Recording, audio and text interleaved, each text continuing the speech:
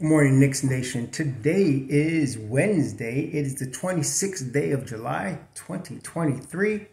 I hope you're safe and healthy today on this Wednesday, this hump day, this middle of the weekday, and that your family's safe and healthy, and that the needs of you and your family in terms of food, shelter, clothing, as well as health being met today. Speaking of health, blessings upon those that work in the healthcare field, along with the first responders, who every day are risking their lives to save lives. And those also that pick up garbage, the dirty work of keeping places clean and disease-free. And those that do the humble work of making deliveries for us for our convenience. Double blessings on the men and women out here doing the heroic work of saving teenagers and children from the clutches of child molestation and pedophilia. Like the other day in Long Beach, California. A man snatched a 13-year-old girl from San Antonio, Texas, raped her, brought her to Long Beach. The girl was able to send a note to people in the laundromat, and they saved her from who knows what would have happened to her. This man, 61 years old, snatching a 13-year-old girl. They caught him. He's up for life in prison. I hope he gets worse than that. But anyway, blessings upon those people that helped save that 13-year-old girl. Double blessings upon them. Also, blessings for those that help people that are in prostitution, pornography, child prostitution, child pornography, human trafficking, as I just mentioned, sex slavery. Double curses on all those like that dude they caught. Double curses on the perpetrators. Double curses on the profiteers. Double curses on the perverts that create this industry. Finally, double blessings on the homeless. Nearly 600,000 men, women, and children homeless in the United States of America, and millions around the world in similar or worse conditions. Blessings upon them, for theirs is the kingdom. So, I'm very excited, as I mentioned multiple times, about this year's Knicks. And the reason I'm excited is because of the depth that they have. Very solid, good depth. Of course, people, the haters, and those of you that have negative issues, they will always mention, well, the power forward is weak, whatever. But at every position, especially on the wing, I'm finding there's a lot of depth. For example, you got Grimes, now DiVincenzo, and Hart, along with RJ, along with IQ that could play the two guard, or IQ could play the 1 and 2, but there's other guys could play the 2 or the 3, whatever they needed. So there's a lot of depth at very important position. At the point guard, you have obviously Jalen Brunson, but behind him you got Emmanuel Quickley, and you still got Deuce McBride. So there's a lot of depth at every position. At the 5 spot, we have a tremendous tandem with Mitchell Robinson and Isaiah Hartenstein. I don't know why people are always looking, why can't we get Ayton? Because we don't need Ayton. And then we got Jericho Sims behind them. So the Knicks are very well positioned to make a nice run this year, in that they're protected from injuries in terms of not only the conditioning that Tom Thibodeau's teams are typically known for, but just the depth and skill level at each position that they have. So, but to me, there's one player, which I keep mentioning, that when he starts to get more expanded role, just him alone. See, if Brunson does what he does, which he's going to, whatever he did last year, he's going to do again, even better maybe. Randall does what he does. Some of you keep saying what Randall needs to do to improve his game. That don't matter. Randall is where he is right now. And, that's pretty daggone good for he's an all-NBA player. I saw somebody on Twitter do, something on, Twitter is crazy. I don't even know why I look at it. But I guess I'm hoping to find some sane people there. But the thing is, they were saying, about Randall, we need to do all this, and we need to, he needs to do this, that, and the other thing. And, and some fool writer. Again, you get a lot of writers that are sponsored, by big companies. Usually they fit certain profiles, which I won't go into right now, but some of y'all know, if you know, you know. They have no business writing. They really don't know anything about basketball, but this is what they do. So one of them said, well, the Knicks don't have, a top 20 player on their team. Let me, explain something to you real quick. Top 20 players, the very concrete way in any given year to know if a player is a top 20. Matter of fact, let's put it even more succinctly. Top 15. Anybody that's all NBA, okay, is a top 15 player that year. Okay, so if you're all NBA, there's 3 all NBA teams, first team, second team, third team. If you're one of those spots, you are officially a top 15 player in the NBA. Okay, officially. Now, Julius Randle has been in one of those spots 2 out of the last 3 years. So for 2 out of the last 3 years, he has been not just a top power forward, but a top 15 player. Period. This is not poster sales, sneaker sales, jersey sales. This is top 15 in the NBA.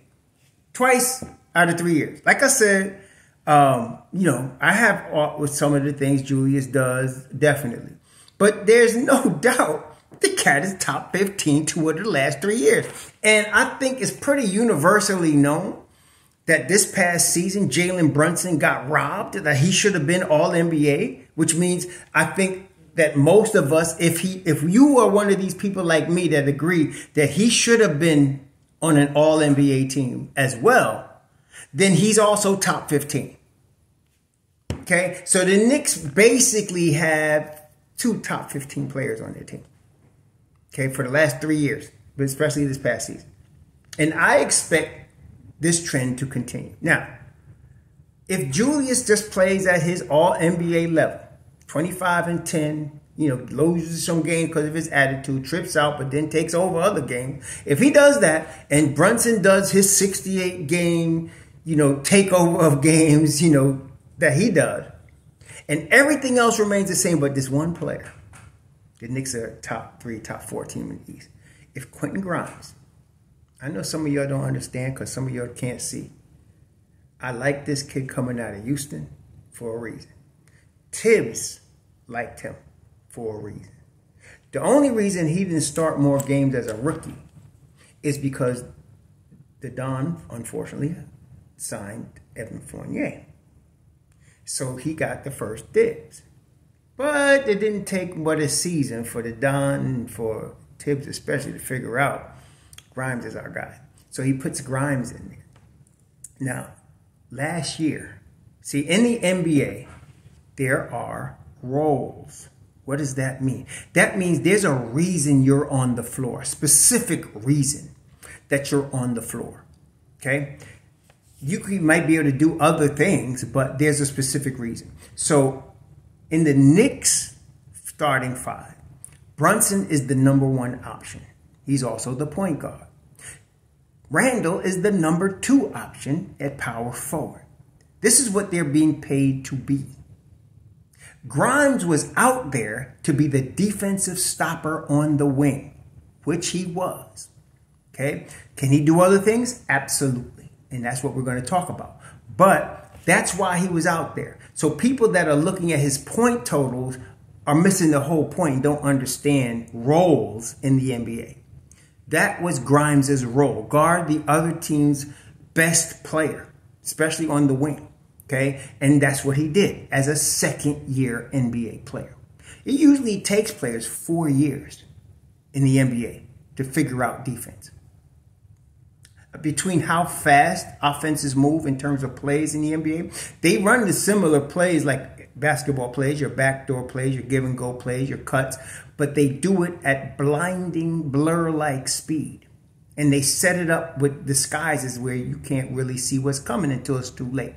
Okay? That's why a lot of rookies get embarrassed, and that's why a lot of people, thinking rookies are going to change a game, very rarely happens because of that, because of the blinding speed of the game in terms of the defense especially, okay? And that's why like a lot of great shooters in college can't shoot that great in the NBA.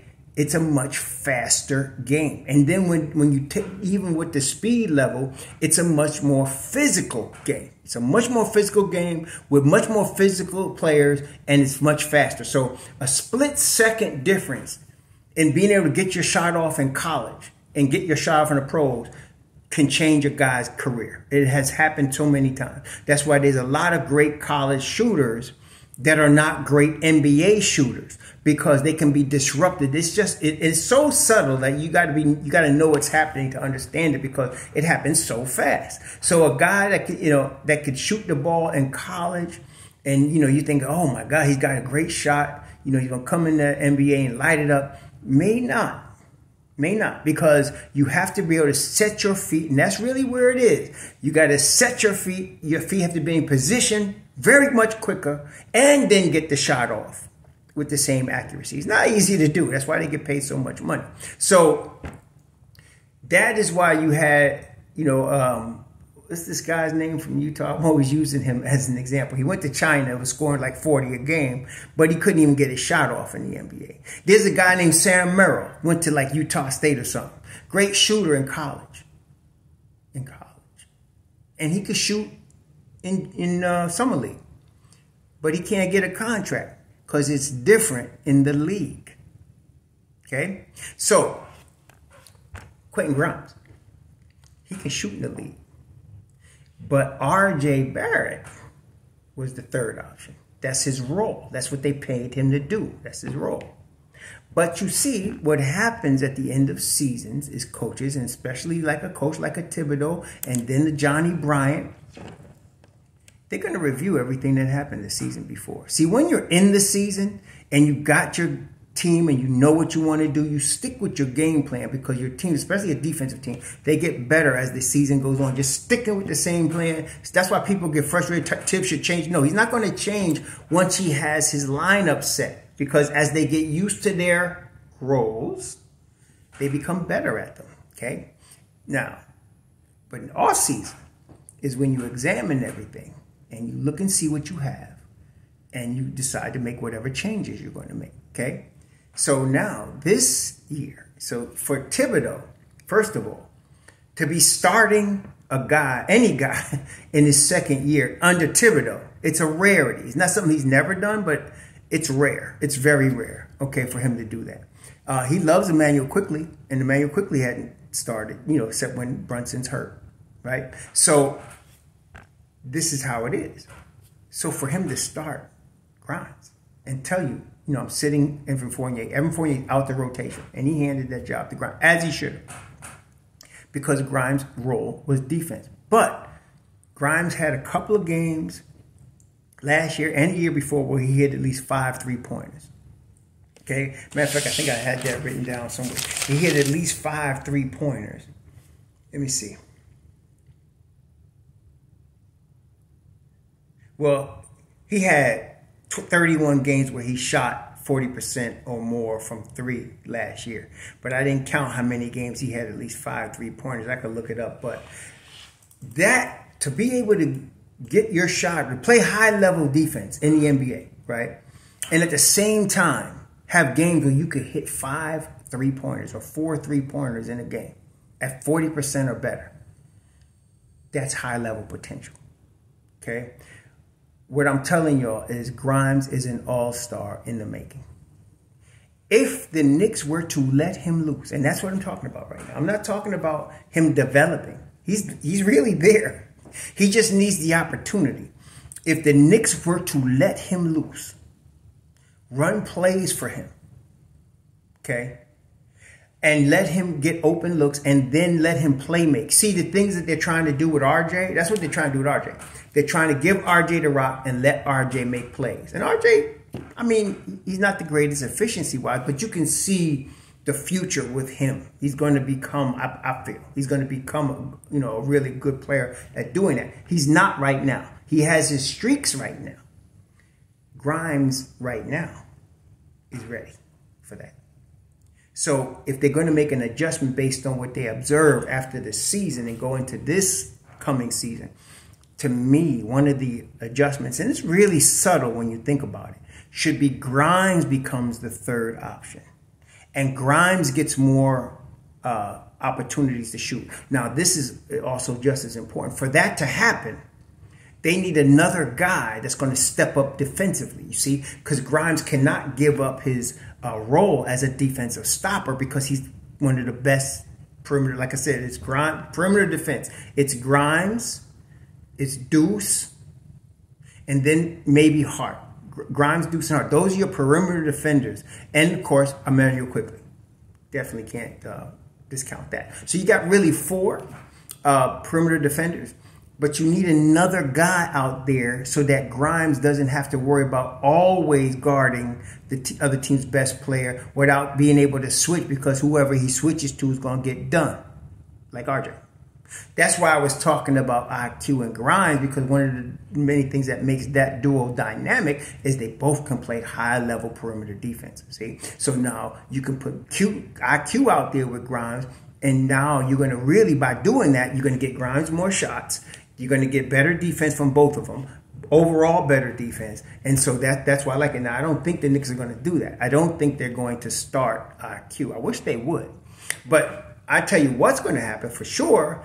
They're going to play that duel during the course of a game, for real. They're going to play, those two are going to play together, because the numbers just tell you, scream at you, they got to play together. So you're going to have that during the course of a ball game, 48-minute game. I wouldn't be surprised if they got 12, 15 minutes together on the floor. But if you can get, again, if RJ can step up on the defensive end, and if they let it be known, that is the team within themselves, we're going to feature Quentin more this year, the Knicks would take a big step forward. They really would. And if you let him do that, like I said, he's going to need the 30 games to get acclimated to the new role. It does take time in the league. But then after that, as you get close to the playoffs, you're going to be very happy you unleashed this kid, because he's got that type of ability. I feel like he's got, I don't understand why people don't think he can play make. He really can play make very well off the dribble. Makes really good decisions. What I like about Quentin Grimes, one of the many things I like about him, is that he plays within himself. See, some of the greatest players are guys that know their limitations and play within themselves, but do it at a very high level.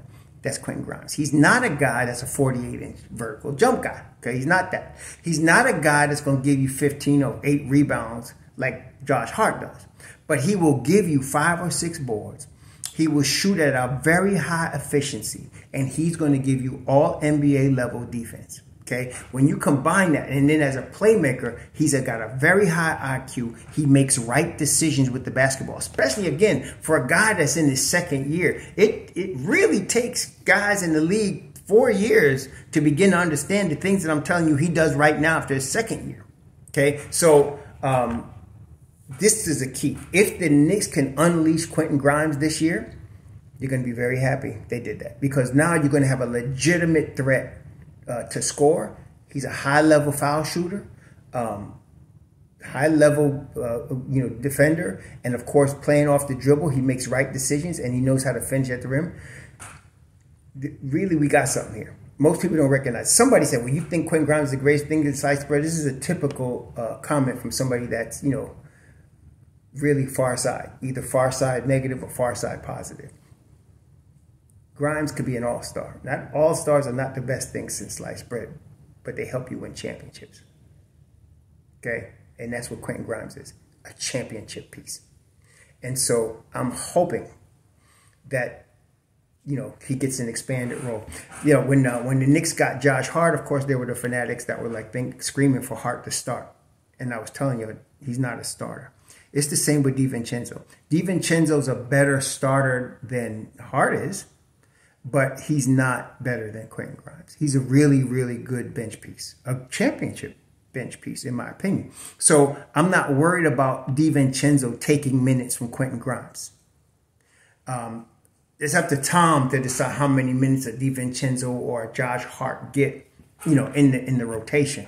But I'm thinking DiVincenzo really going to get, honestly, he's going to get Obi's minutes. I really feel like he's going to get Obi's minutes. And that's cool. But don't think this guy's going to take over. He'll start once in a while, but I don't think he's going to get, he's not going to get all of Grimes. Grimes, to me, is just as important as Randall and Brunson if you let him be. And that's what I'm thinking. I think the Knicks coaching staff, I have enough respect for them. You see, do we have to agree with everything Thibodeau does for him to be a good coach? No. Some of y'all still don't get that. Just because you don't agree with him doesn't mean he's a good coach. And just because he hasn't won a championship yet doesn't mean he won't. Larry Brown didn't win a championship until he did. He had a lot of winning teams, Larry Brown. And people were saying, well, he's never going to win a championship. He did, okay, with Detroit. So coaches don't win chips until they do. Okay. Sometimes you get a coach that has Scottie Pippen and Michael Jordan on your team, 2 top 50 all NBA players. Or you get Shaquille O'Neal in his prime with Kobe Bryant. Well, you can win multiple chips with those guys. Even Red Auerbach. I mean, come on. He had Heinsohn. He had John Havlicek. He had Bill Russell. He had, not just all NBA players. He had Hall of Fame players. Okay. So you can win multiple championships with that. But we're talking about long-term sustainable winning. And I believe the Knicks can win a chip with Tibbs. Do I agree with everything he does? No.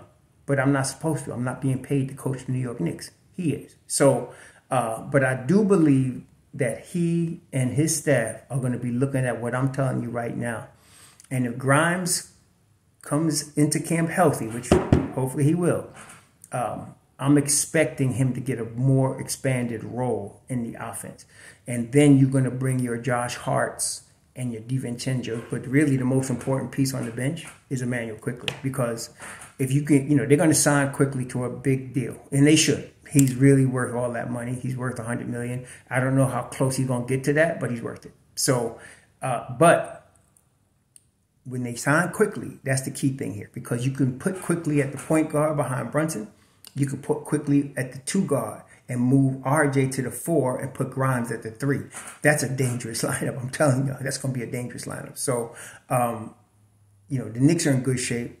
They got really, Hartenstein, they named him rightly, Hart. He plays with heart, New York style heart, as does Josh Hart, as does Emmanuel Quickley. And I believe, Dante will also. So, we're in good shape, y'all. But if they can unleash Grimes, it'd be better than signing any All-Star, because they would have one.